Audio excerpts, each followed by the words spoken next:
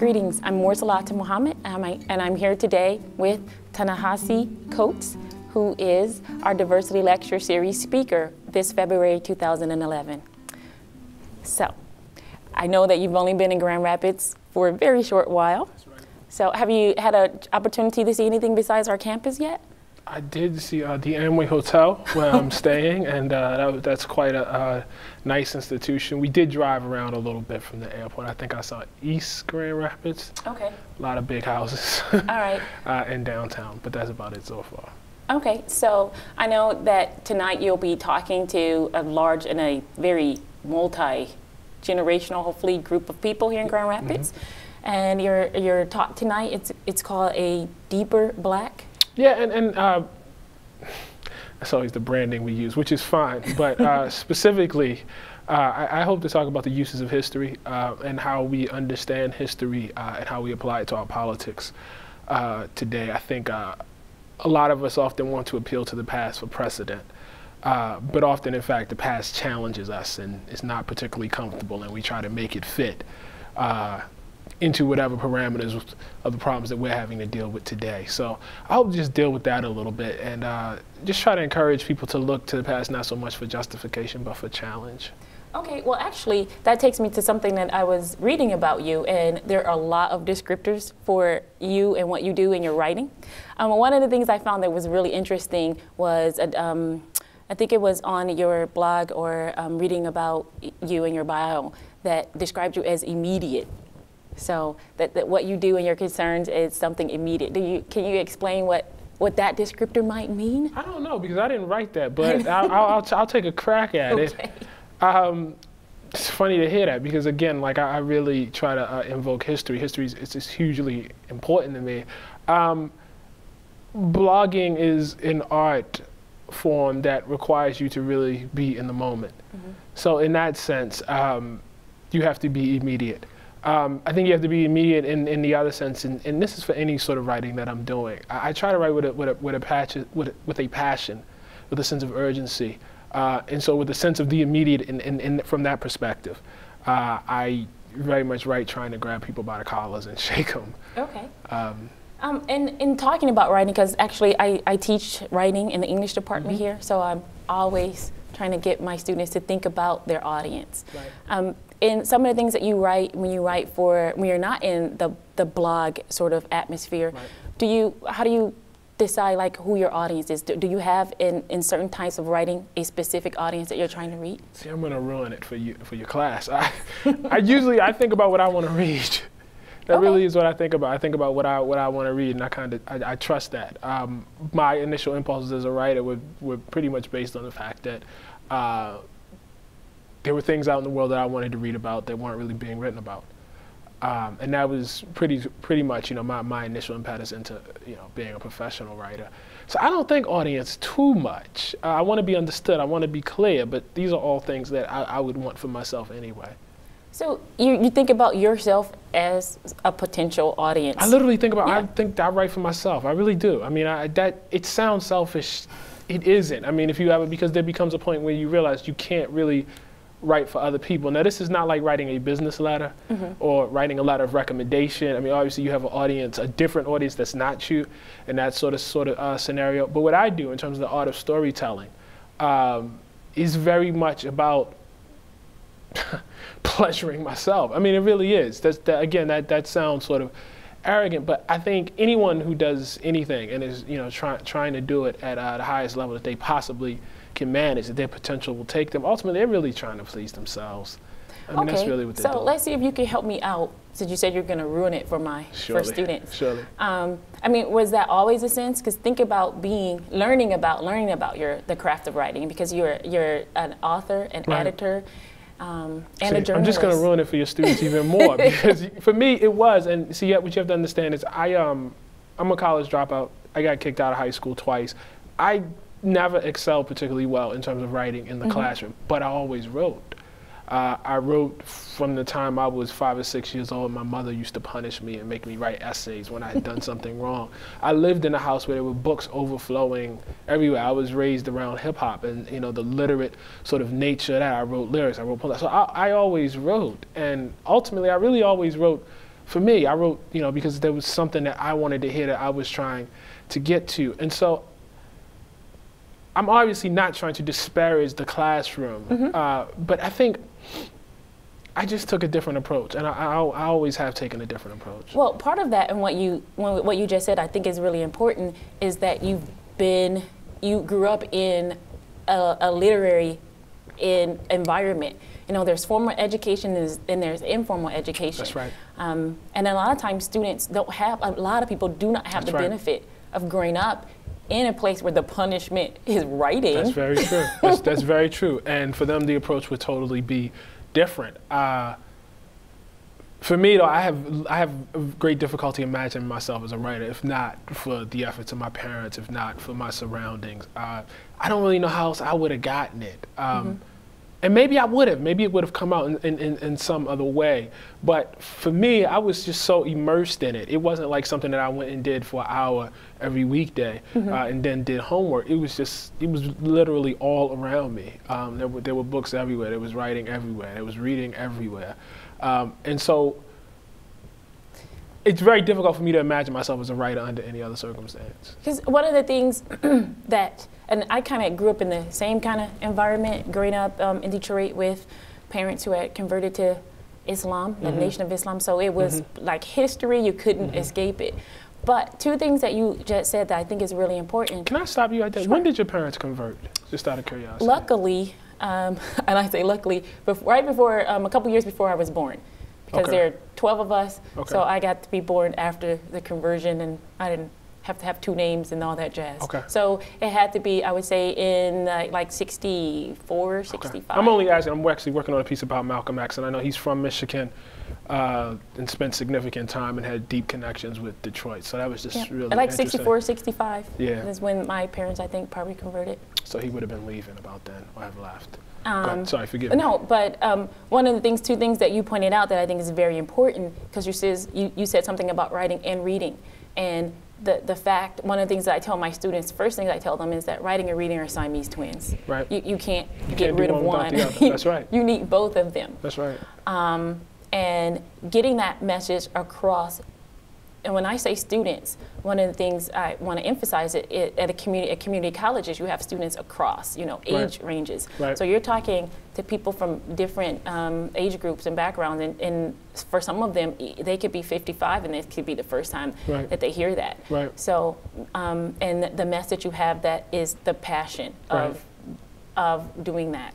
So, do you imagine, since you don't really imagine writing for others, but you're writing for this need in yourself, how you're writing, do you have some expectations for that writing once it's out there, how it might impact the people who read it? I hope people like it. I really hope people like it. I hope that, my sense, you go to a museum, right, and there's a curator, somebody curates the exhibits, and you know what I mean, and they put things together in a way, or they arrange the exhibit in such a way that they hope is pleasing to you. But they can't literally think about you too much. They can't organize their exhibit by going out and taking a straw poll, for instance. They have to have some innate sense, some sense of beauty that really comes from here that they're trying to bring forth. It's very much the same thing in writing. The writer has to trust, and I think this is probably true of any artist, the writer really has to trust that what they're feeling inside has some sort of ring in the broader humanity, that other people will recognize it too. So while it's true you are writing for yourself, you have to have some sort of belief that you have a feeling for what is beautiful in the world, and what is specific, and what is profound, and what is interesting, and that other people will say, hey, you know what, I see that too. You have to have a kind of imagination. And I find that in situations where I think about what other people might want to read, I lose that imagination, because the other part of that is audiences often don't know what they want to see until they see it. I know that's true of me, with movies and TV shows and all sorts of things. I don't know but when I see it, I'm like, wow, that's pretty magical what you created there. But had you been thinking about what I would want to see, you would never have created that. Exactly. We were just discussing a classic story by Annie Diller in one of my classes, and she describes what a snowball looks like when it hits a windshield, and everybody said that's exactly what it looked like. But if you had told us, but we'd have to describe that, we wouldn't be able to. But now with that example, they see the possibility that you could be able to do something. That's right. I want to switch gears and ask you something a little bit about your father, and something I read when I was looking through your book, but basically you can find this right on the cover and information about your book. One of the things, I think if I get it right, that he was a discoverer of histories or lost histories or something like that. Yeah, he was. He republished books by African American authors that had gone out of print. That was the business that he ran out of his out of the basement as I was a child. Okay, so how does that figure into what you do? Do you find It's huge. I mean, again, I mean, you grow up, and you know, when I was born, my dad owned a small, independent, private African-American bookstore on Park Heights in Baltimore, and so when you're literally raised around that, you know, and then you move to that. I was born in '75 and '78. He starts a small publishing operation. You're just around it. You're just immersed in it. It's just everywhere, and so. To some extent, there's a direct attempt to make you value history and get you to value cultural things and that sort of things. But in other ways, it doesn't even need to be. It's just there. It's just there. I think if you look at when you talk about young African American kids, particularly of my generation, because you know that's what I can really speak to. What was lacking were tools for the imagination. There were not things around, interesting little things that would sort of spark your imagination and make you think about the world differently in the home, in the neighborhood, in the community. I was tremendously lucky because I had that. And one of those things was, I mean, you walk into the basement and people are publishing books. I mean, what more wonderful could it be than that? I mean, you know, I didn't think it was wonderful at the time, but in fact it was quite wonderful. You know, looking back on it, it was something else that I always carry with me. So do you find yourself looking for those pieces of history? And let me ask this, even if you do, what's the most like interesting thing that you discovered like on your own about history that was perhaps like stays with you now? Well, that's tough to rank. I think the whole process of owning it and understanding that history is there for you to find, and that knowing the facts is not enough. That again, your own specific thing that you see. I can give you a list of dates of when something happened. I can even tell you what happened on those dates. But you have to bring your own lens to the particular events to see some deeper significance. I mean, that really is the work of history, the ability to make these sort of connections that you can't necessarily see. I'm doing a lot of writing about the Civil War right now, working on a book. Hopefully I'll be finished soon. Soon being a couple of years. Okay. But a huge part of that is looking at facts that everyone else has looked at and seeing something else, some effort at self-discovery. And I think what my dad was able to do was he was able to see these books that were out of print, that a large number of people had basically disregarded, and to see some significance, some importance in them that had not been revealed before. And I think that's the practice of history. Okay. And one of the things we talked about was like how reading and writing go together. What do you read? Books, a lot of books, magazines. I read the magazine I work for, The Atlantic. I read The New Yorker. I read quite a bit of fiction, quite a bit of history, quite a bit of essays. I love poetry. I'm reading Pride and Prejudice by Jane Austen right now, and I'm blanking on my man's name. It's a long poem called In Memoriam, and I can't think of Tennyson. Tennyson's In Memoriam right now.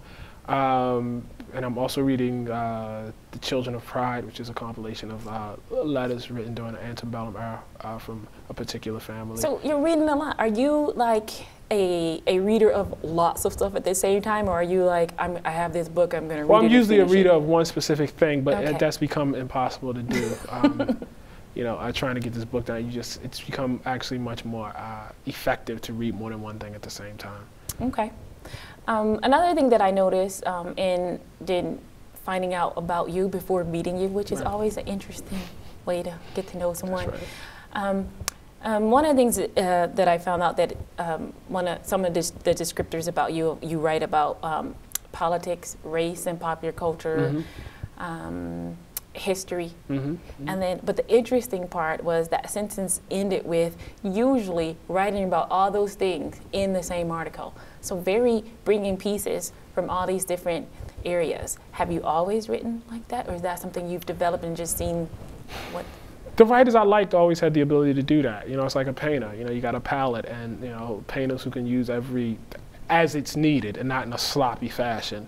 But painters who understand how to use every aspect of the palette, you know, are the painters that you really admire. Every tool that need to be used. You know, I'm not talking about just slopping any color up there. But what I'm saying is understanding that you can use all sorts of things. The great sort of variety of things as it applies. I've always wanted to be that way as a writer. I've always sought to use the voice that I thought applied to the particular situation, use the example that I thought applied to the particular situation, as opposed to narrowly confining myself to one thing. So if, you know, something that Michael Jordan did or said applies to this, then, you know, I'll bring it in. I'm working on a piece right now, as I said, about Malcolm X, and some of it concerns hip-hop music, some of it concerns my parents, some of it concerns the hairstyles of African Americans. Some of it concerns black literature on a whole level. The point is that I'm trying to pull all of that into one thing and try to draw a line through all of it. You know, it doesn't necessarily matter that it ranges out to 5 different places. If I can make it connect, then, you know, I think that can be beautiful in and of itself. That sounds interesting. That's very interesting, and I'm very happy that you mentioned like the artist, because one of the things I know when we are trying to get people to embrace the ability to write and what they can do, and the power of reading and writing, one of my approaches in my classroom is tell my students that I'm not teaching you so much how to write a correct way, but I'm trying to get you to collect a bunch of tools and have a toolbox. So when a situation arises that you need to respond to, you can look at that and pull out the pieces and put it together, so you can have a response that you understand, and then a response that if someone talks to you about it, you can, you know, elaborate on it. And to that extent, one of the things we've done, I did this semester, was actually take my students to the Grand Rapids Art Museum. So they could, you know, talk to the docents and understand a different perspective.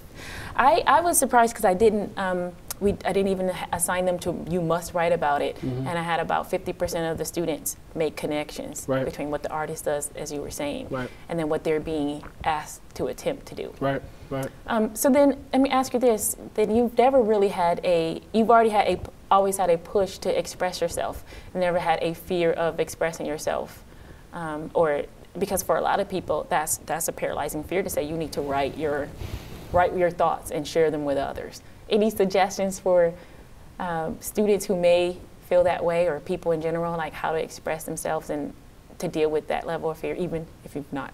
Nobody's better than you. I think you just gotta understand. I mean, like, as a human being, human beings aren't better than other human beings. Everybody puts their pants on one leg at a time. And so one of the questions I often get about the memoir is, well, did you feel funny putting all of your family's business out there? And I tell people all the time, as long as my family was fine with it, I was fine with it, because I would strip all of them naked and weigh them against anybody. The fact of the matter is, everybody has skeletons in their closet. We all have, you know, that sort of thing with us. And so there's really no need to be embarrassed. I mean, I understand where it comes from. I get the feeling of, you know, the fear of putting yourself out there. But if you want to write, you really have to get over that. You know, it's like you can't be a football player and be afraid to get hit.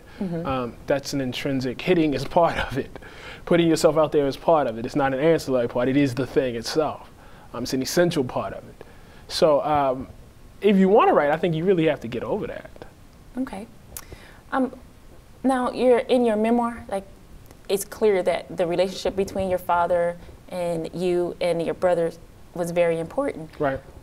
What advice would you give, or what would you give to young men who don't have that kind of a relationship? What kind of, because I would say really that's a rare thing for especially young African American men coming up today. So what could you say to that group of people? You know, I don't know. I don't know. No, and I'm serious about that. You know, because I don't know what would have happened to me. You know, I had a great number of men and women in my life, adults, who really worked hard to steer me, and short of that, I don't know what becomes of me. So I can't even begin, like, to consider. Yeah, so it's not, I mean, maybe it's a situation where, like, because you just named, you have other people in addition to your father. But it's an essential thing is to find and have someone who could fulfill that role and be of guidance to you. Right. No, I agree. Okay. So are there any other people? I know you listed a lot of writers, but who would you say might be something that you read or an author who gave you an aha moment in kind of looking at yourself as a writer? Or 6, I don't know. I don't know. I mean, it happens a lot. It really does. I mean, it happens a lot. Anytime I'm reading a good book, it happens. Probably the most recent, where I really, this sort of altered my path, E.L. Doctorow's book, Ragtime, where he takes history and takes historical figures and brings them to life in a way that I've never seen done before. All the way maintaining this sense of, beautiful poetry and sentence structure. I had never encountered that. I had always encountered historical figures as being kind of corny in fiction. And in his fiction, they come alive. They're actual people, they're characters with all their flaws and all their problems and everything. So seeing that was deeply inspirational. It really brought home to me a historical figure. It doesn't have to be corny, Okay. It doesn't have to be an inventory of facts from that era, The characters can be alive themselves. Now, something you mentioned earlier was that you dropped out of school or kicked out of school twice. How'd you get from that high school to college then? Parents. So like I said, like you said, how could I have it? I can't imagine any other way. I mean, my parents dragged me, pulled me by the collar and dragged me through. So maybe, I guess, instead of what can you say to, the young people who don't have those parental role models, what can you say to parents? Grab your kid by the collar and drag him through or her through. Well, usually him. Too often him, but grab them by the collar and drag them through. I mean, it really is. Again, being a boy, looking back on it now, what really needed to happen is somebody needed to keep me from doing something dangerous to myself until I was about 25, and then my brain would catch up with my body, and I think I was okay after that. Okay. But before then, I think I was very much a danger to myself. Okay. Yeah. Well, I'd like to say it was great talking to you today. Thank you. And look forward to hearing what you have to say this evening. Thank you. Thank you. It's a pleasure.